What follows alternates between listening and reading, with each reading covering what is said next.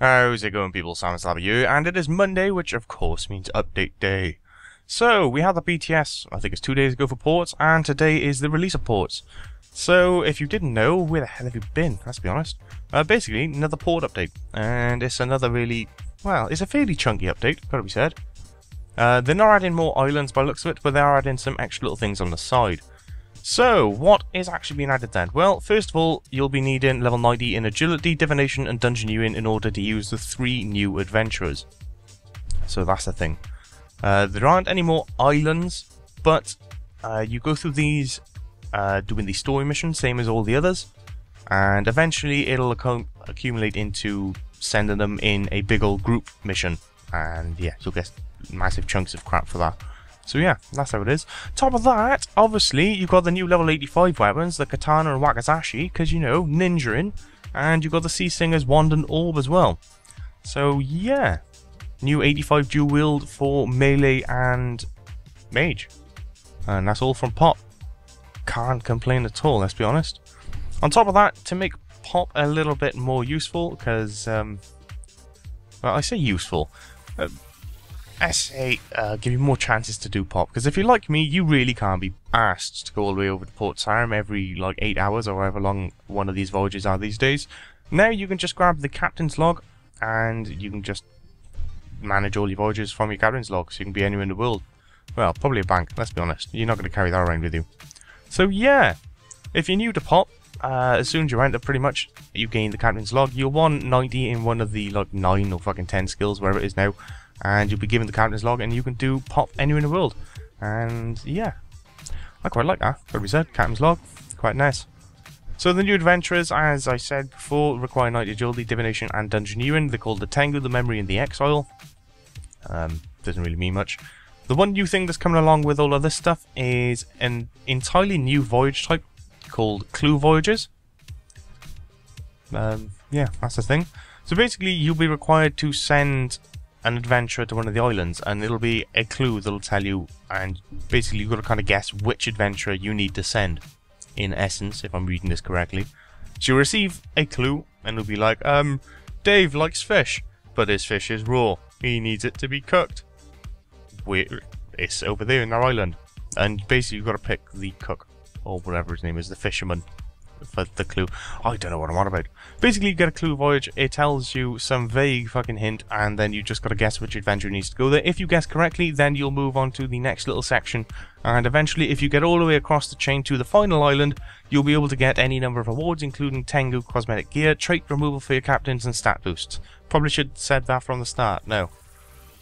Additionally, you can build a new map table improvement, which will increase the likelihood of receiving these new clue voyages, and it will give you hints as to the correct destinations to send them and the adventurers in tow.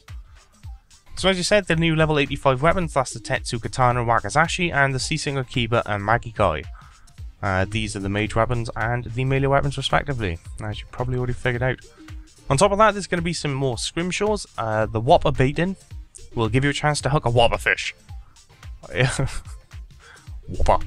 I just like it. Yeah, give you a chance to hook a whopper fish, it'll get away, but you'll gain extra fish and XP as you grapple with it.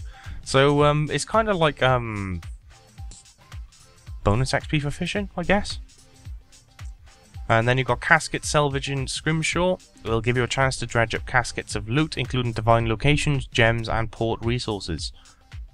Note that for each, there is a more powerful, non-tradable superior version as well, same as usual, so if you can make them yourself, do the superiors.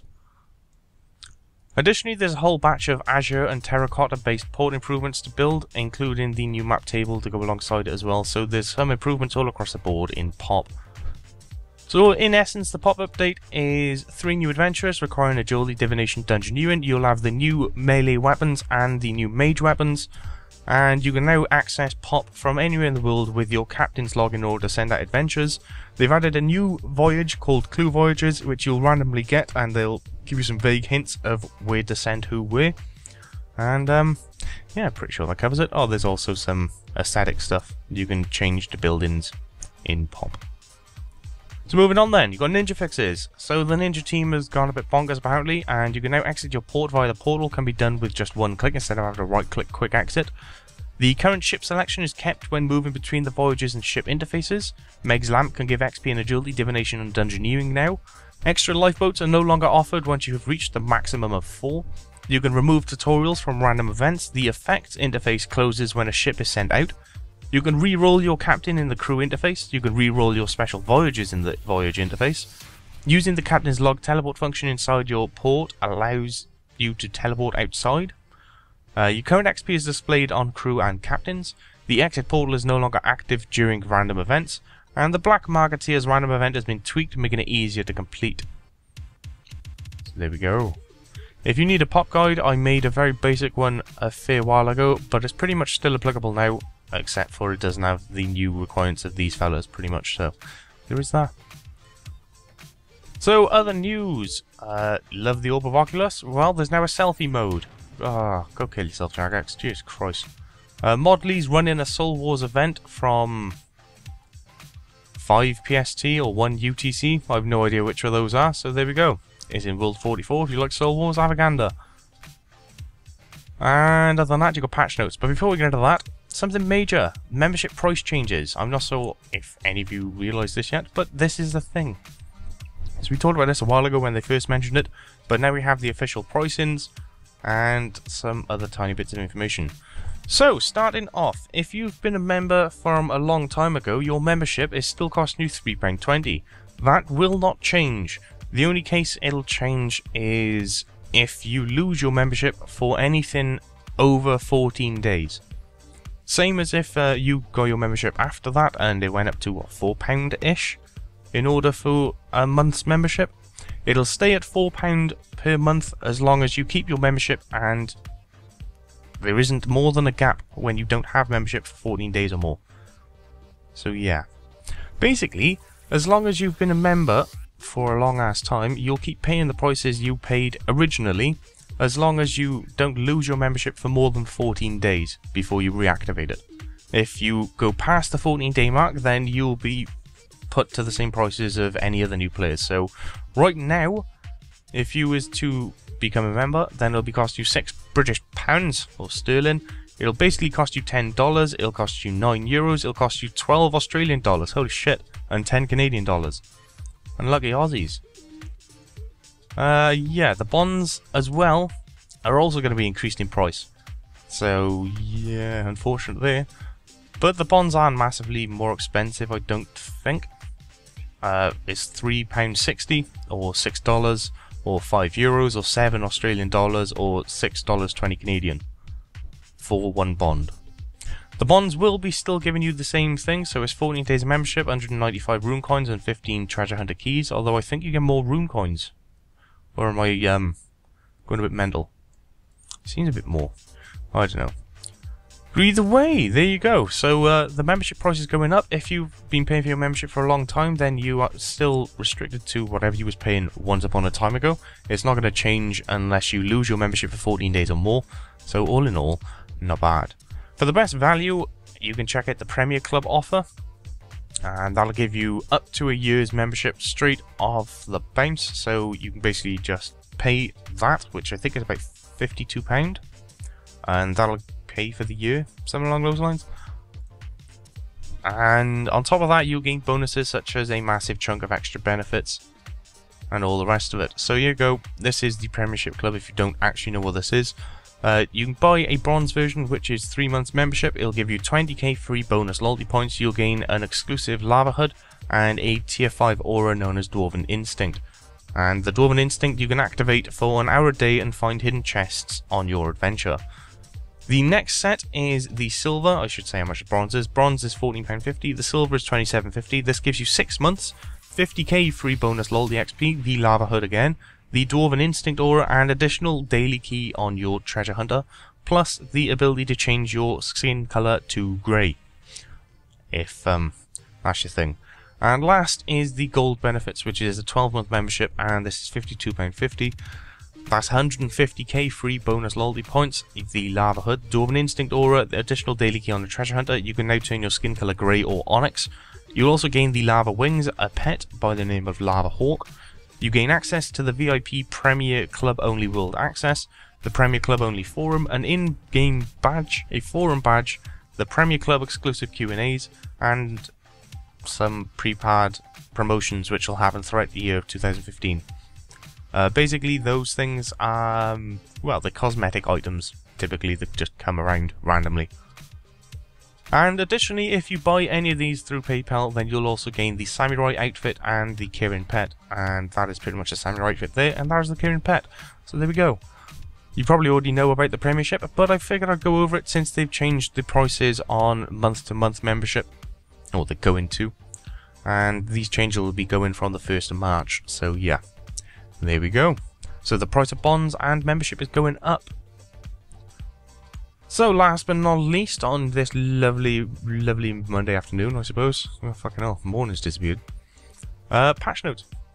So graphical wise, the bright bloom effect has been re-added to Glacial boots as per player feedback. An issue with the running animation of the Meerkat familiar has been fixed. Equipped god capes are now removed from the player's avatar when destroyed from the worn equipment interface. Moving on to skills and minigames, the pickaxe provided in the Tox Ket Dill fight in Dominion Tower now functions correctly against the creature. Probably a good thing. Moving on to quests and achievements, a new history book has been added for the Black Knight's Fortress to replace some of Sir Owen's dialogue. It can be stored in the player-owned house bookcase. Fair enough. The quest start screens of Ghost Ahoy, In Search of the Maya Key, Haunted Mine and The One Small Favour have been updated to reflect combat level calculation changes. A typo on the Oak Brazier used during Anakra's Lament has been fixed. A grammatical error previously seen in the post-quest chat with 50 ships Mufasa. When reclaiming the pet has been fixed. Mufasa. Mufasa! A typo in the branches of Darkmire quest has been fixed. Miscellaneous stuff. Players can now use the join feature via the clan chat and friends chat interfaces. The XP gained pop-up is no longer displayed over the life points icon in the legacy mode. Iron Man players can no longer use the Booker chart to light other players' logs. Visitors to an Iron Man's player house can no longer light their altar burners. It is no longer possible to prevent other players from attacking each other by using a member's weapon in free-to-play worlds. A Viking boat in Relic has been renamed to the Fremnik boat. The sign or Portent of Death will no longer deal damage to opponents when they are immune to damage. Rework the new poll notification system so it displays less intrusively. Choosing to visit the game guide while climbing over the wilderness ditch will now load the correct page. A reference to steel nails as members' objects has been removed. The name of Pharaoh Sandals has been corrected in the wardrobe interface. A spelling error in the Scarborough's research book has been fixed. The adventurer's log entry for receiving Torag's hammers no longer states hammers. Fair enough. Moving on to the ninja fixes. The buff timer will display minutes instead of hours when a buff has over 60 minutes left. Several cooking animations have been updated, including churning butter, picking wheat, and operating the windmill's hopper. Combination potions can now be stored with a beast of burden. That's quite a thing. Unfired and unstarted ruined urns can now be stored in a beast of burden. Unfired and unstarted ruined urns. Yeah, fair enough. More titles will now show how they are unlocked and when selected from the titles interface. Players will now receive meerkat pouches in noted form after completing a treasure trail. Some old animations for scenery outside a house south of the Grand Exchange has been updated. Players can now teleport while metamorphosed. Metamorphosed. Sure it's metamorphosized, no? Either way, the mage ultimate ability, you can now teleport while that's active. Moving on to the engine, and the final one of the piece. World map links to other maps no longer get blocked in HTML5. Oh, HTML5, you funny bugger. So all in all, that is pretty much everything coming out this Monday. There's so many good things in here. Mufasa. So until next time, people, I will catch you all later. Actually, no, before I piss off and leave, coming up this week, I don't know, the third episode of TheCompleteRS is coming soon. Surprisingly got quite a lot done. Don't ask me how I managed to do that, but yeah, I had a bit of a freak out and did stuff. Unbelievable, I know, but it happens from time to time, occasionally. I've probably got some other stuff to check out, but I can't remember what the hell it was. Either way, mystery week, see what happens. Who knows? Fuck it. Until next time, people, I will catch you all later.